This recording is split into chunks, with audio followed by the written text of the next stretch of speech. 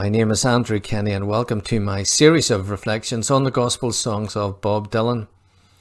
As Leonard Cohen said about these songs, I thought those were some of the most beautiful gospel songs that have ever entered the whole landscape of gospel music.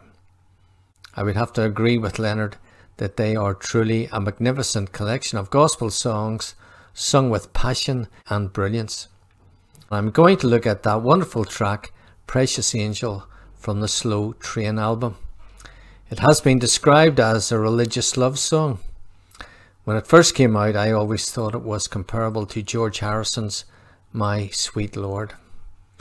During a concert in Seattle on January of 1980, Bob claimed that the song was addressed to the woman who led him to Christ.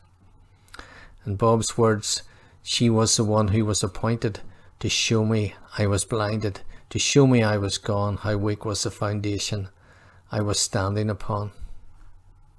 Precious angel, under the sun, how was I to know you'd be the one to show me I was blinded, to show me I was gone, how weak was the foundation I was standing upon. Now there's spiritual warfare, flesh and blood breaking down. You either got faith or you got unbelief, and there ain't no neutral ground. The enemy is subtle. Howbeit, we are so deceived when the truth's in our hearts and we still don't believe. Precious angel under the sun. Under the sun implies that the angel is not a heavenly angel, but a human one. An angel is also described as being an attendant, an agent or messenger of God. Though regarded as spiritual beings, God can often use humans to be his servants and messengers. So I suppose in that regard they can be regarded as angels, and if they are particularly spiritual and helpful, much more so. How was I to know you'd be the one? To show me I was blinded, to show me I was gone, how weak was the foundation I was standing upon? Paul in the Bible writes that before we become Christians we are blinded. He writes, in their case the God of this world has blinded the minds of the unbelievers, to keep them from seeing the light of the gospel of the glory of Christ, who is the likeness of God. For what we preach is not ourselves, but Jesus Christ as Lord, with ourselves as your servants for Jesus' sake. For it is God who said, let the light shine out of the darkness, who has shone in our hearts to give the light of the knowledge of the glory of God in the face of Christ. In other words, before a person comes to Christ, they are blinded to spiritual realities. Their spiritual eyes need to be opened. In the great song, Amazing Grace, we see the same truth. I once was lost, but now I'm found. Was blind, but now I see. In my own experience, it was like the scales came off my eyes. One moment I had lots of doubts and fears. Then I knew for certain in my heart that I had been changed. Not by some extreme effort on my part to try and believe, but by the grace of God. I knew it was real and that he cared for me. The light was turned on and the truth finally dawned on me. As Paul stated, the Son of God loved me and gave himself for me.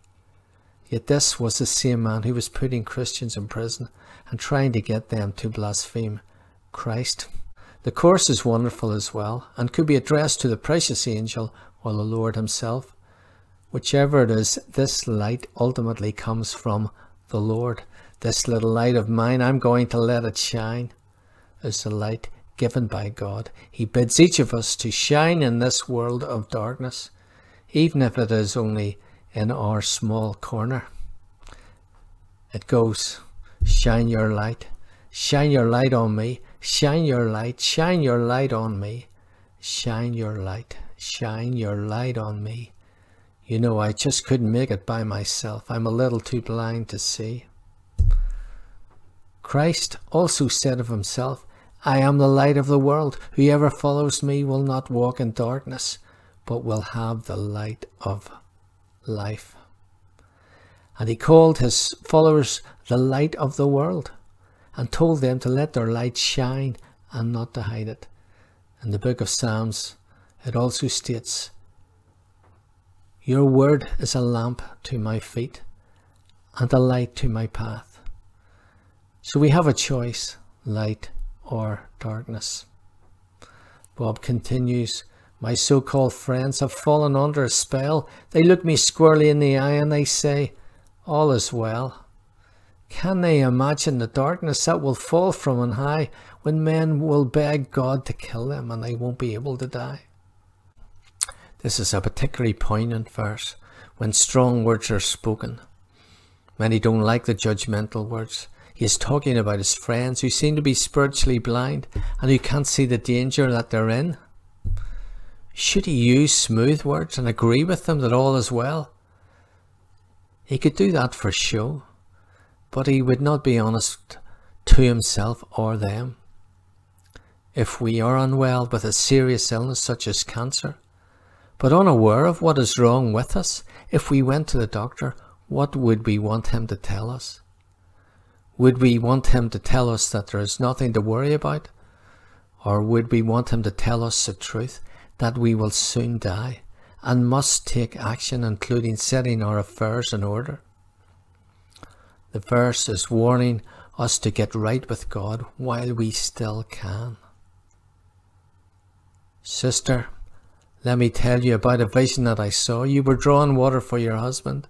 You were suffering under the law. You were telling him about Buddha. You were telling him about Muhammad in the same breath. You never mentioned one time the man who came and died a criminal's death. Here he mentions other religious leaders, Buddha and Muhammad, as well as Christ who died on the cross as a criminal, when in fact he was literally dying for the crimes of all of us, as the Lamb of God who takes away the sins of the world. Shine your light. Shine your light on me. Shine your light. Shine your light on me. Shine your light. Shine your light on me. You know, I just couldn't make it by myself. I'm a little too blind to see. Precious angel, you believe me when I say what God has given to us no man can take away. We are covered in blood, girl. You know our forefathers were slaves. Let us hope they've found mercy in their bone-filled graves. When he says what God has given to us no man can take away, a man may take away our life, but he cannot destroy our soul. Likewise, nothing can separate us from the love of God. In fact, according to Romans 8, we need not be fearful of anything. Literally, as William Wallace in the film Braveheart said, they may take our lives, but they can never take our freedom. And Christ has given us freedom. For you were called to freedom, brothers. Not only do not use your freedom as an opportunity for the flesh, but through love serve one another. The last verse, I imagine, is the love between a Christian man and his wife, not unlike Bob's other classic love song, Covenant Woman. In it there is the encouragement to resist the enticement or allurement of the temptations of the flesh as the Christian finishes his earthly pilgrimage. Just today I read the passage in Luke. Suppose one of you wants to build a tower. Won't you first sit down and estimate the cost to see if you have enough money to complete it? But if you lay the foundation and are not able to finish it, everyone who sees it will ridicule you, saying, "This person began to build and wasn't able to finish." Now this is more important. We must count the cost and aim to finish well. It is no good starting well and finishing badly or not at all. As the lyrics state, the enemy is subtle, howbeit we are so deceived. We can be deceived even near the end of the race. In the game of snakes and ladders, there is always a long snake near the last square that can take you right down to the bottom. So close and yet so far. I remember when I was in an 800 meters race and my best friend overtook me on the first lap. It was a 2-lap race. I felt good, so I sprinted as hard as I could ahead of him, but I could not sustain the pace. I thought I was going to die of exhaustion, and I embarrassingly had to drop out as my body was well and truly spent. I had not the energy to keep going. An hour later I was in a 1500 meters race a race almost twice the distance of the first. I'd learned my lesson. I wanted to make sure I finished and didn't embarrass myself again. So I kept a steady pace and was able to finish the race.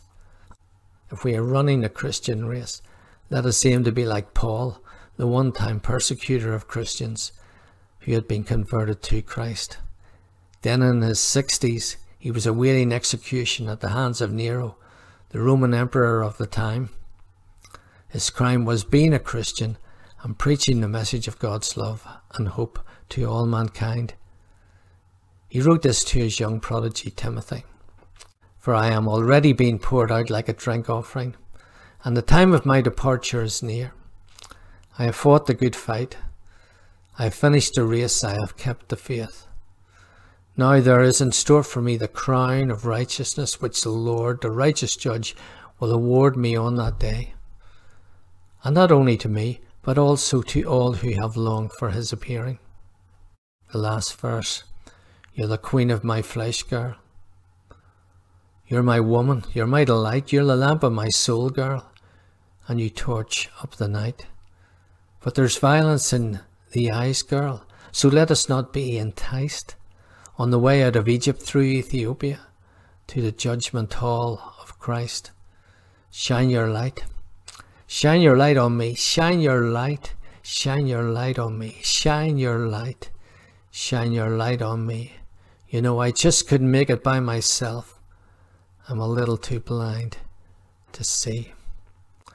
Thanks for joining me today. Hopefully you can join with me again. And may God bless you until next time. If you have any questions, please email me or make a comment at the end. God bless you. Bye-bye.